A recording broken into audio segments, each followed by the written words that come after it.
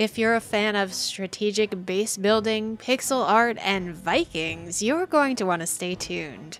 This is Sons of Valhalla, a game that combines all of those elements into one big, happy, tactical adventure. Well, maybe happy is not the right word. Pick up your bows and swords, and let's find out if this one ends up in victory, or if there will be a defeat on the battlefield. Before we venture down the Bifrost, I humbly ask of thee to partake in the indie game spoils over at patreon.com/idreamofindiegames. Follow us for free or become a patron to net yourself early and ad-free content, an exclusive podcast, Discord access, and even free games at some tiers. Your community is waiting for you. In Sons of Valhalla, you play as Thorald Olavsson, a Viking that is given a second chance at life to seek revenge on the enemy that destroyed his village and captured his beloved. You'll journey through gorgeous pixel art landscapes on the path to England, all the while recruiting and leading your men through brutal tactical combat and fortifying your strongholds. You begin with a brief tutorial where you're gifted what I like to call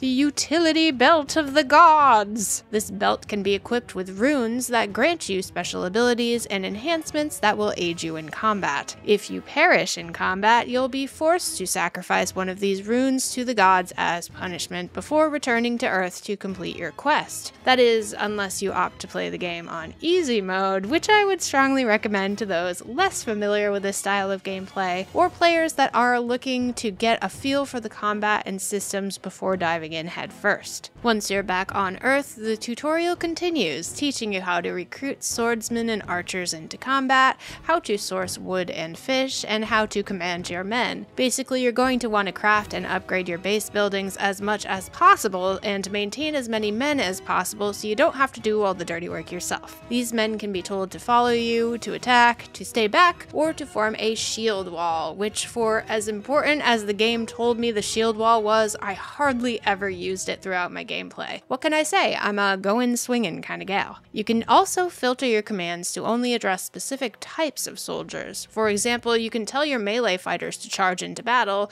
while your archers remain perched high atop a watchtower, primed to attack any enemies that storm your base. That's really all there is to commanding your army. The different classes of soldiers you choose and the equipment you craft for them is up to you and your preferred strategy. I personally really enjoyed throwing the stronger brutes like the blacksmith and the berserker into battle to steamroll pretty much everyone in their path, peppered in with a few shields and archers for good measure. As for the actual action in combat, you'll have a sword that can perform a light and heavy attack, various projectiles including arrows and a javelin, and a shield which can be used to block oncoming attacks and arrows. These arrows that hit you or your shield do stick, which can leave you looking like a porcupine if you spend long enough in battle. There's meat to heal and mead to restore stamina, a basic dodge roll, and with that you can take down pretty much any enemy or tower that stands between you and your beloved. Only you can decide how active you want to be in combat. Sometimes it makes more sense to send your men in while you stay behind, crafting additional weaponry and using the loot collected to upgrade stats. Other times it makes more sense to be an active participant to complete the task faster or use more of a strategic approach. Another important element that comes into play here is your utility belt of the gods. You'll find runes from various sources that will enhance pretty much every aspect of gameplay, from archery and combat to health and stamina. You only have so many slots on your belt, and at the beginning, some are locked and require a rune socket to add more space. Once your belt is full, you'll really need to be strategic with which runes you pick up and which ones you toss aside. Finding a new rune that is epic or legendary does add an element of fun to looting the many base camps you'll encounter that I quite enjoyed. Sons of Valhalla does at least attempt to add variety to your experience with some different gameplay variations. At the end of each location, you'll face off against a boss and progress the story. Then there is some stealth, albeit not great stealth, thrown into the pot to stir things up as well. Perhaps most importantly, however, you can pet the dogs. I know this is a selling point in and of itself for some folks. In seriousness, though I didn't necessarily love all of the gameplay variations, I appreciate the thought behind keeping things fresh and interesting at least. Honestly, the fundamentals of gameplay are solid and surprisingly surprisingly addicting. I genuinely found myself getting into Sons of Valhalla. Unfortunately, there are a few things that held me back from enjoying this title to the fullest, so let's not beat around the proverbial bush any longer. This game has its flaws. First of all, it's great that the game seems to autosave fairly frequently, as pausing the game often ended in the game crashing entirely after a few minutes of idle time. This is an issue that I imagine will be addressed fairly quickly with a patch, but it happened at least 3 times, so I do feel it's worth mentioning here. Then there is the issue of enemies that you are unable to hit for some reason. These enemy forces will remain firmly on screen, sometimes with health and stamina bars, sometimes without, but nothing you or your comrades can do will send them to the grave. They just stand there, menacingly. Your soldiers will continue to attack them if you do not command them to follow you instead, forever swinging at these unreachable foes. While it won't prevent you from moving forward, it is deeply unsatisfying to just leave them there.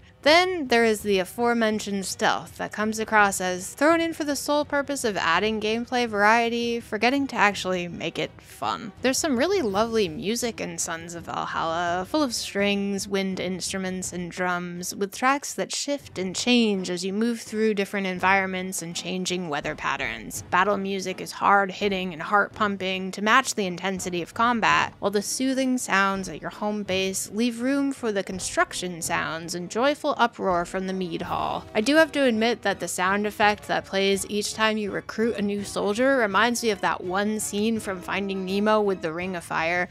Please tell me you know what I'm talking about and reassure me that I am not, in fact, completely losing it. Voice acting is pretty solid, as are the sound effects, but I'm not sure it always fit the visual style of the game. The character pixel art for the humans and gods makes them all look a bit juvenile, with very rounded, soft features that don't quite fit the image in my mind of a battle-weary Viking or an immortal god. The landscapes and backgrounds, on the other hand, are genuinely impressive. There is some fantastic use of moody colors, layers, and textures that make each environment feel unique, especially when paired with the changing weather and the day-night cycle. I also loved the lighting and shadows that gave these scenes the illusion of depth. I briefly tested Sons of Valhalla on my Steam Deck, and while it works, it definitely takes a hit in terms of frame rate and overall performance. It was struggling a bit, even without too much happening on screen, so while it is playable, it's not the optimal way to experience this title. Overall, once the kinks are worked out, Sons of Valhalla is going to be a game that really appeals to base building tactics fans. It does do a fair bit in attempts to keep gameplay fresh, including switching up characters and mechanics, implementing boss battles, and adding new types of warriors, weaponry, and enemies as the game progresses. I did also enjoy being more of an active participant in the combat than your standard base building strategy game. While this might not be my usual style visually or mechanically, there is enough good here for me to award Sons of Valhalla the bronze genie lamp of approval, but that title comes with a strong word of caution. I would wait for a few patches before diving in, as the frustration of game crashes and glitches can really detract from the experience, at least at the time of this review.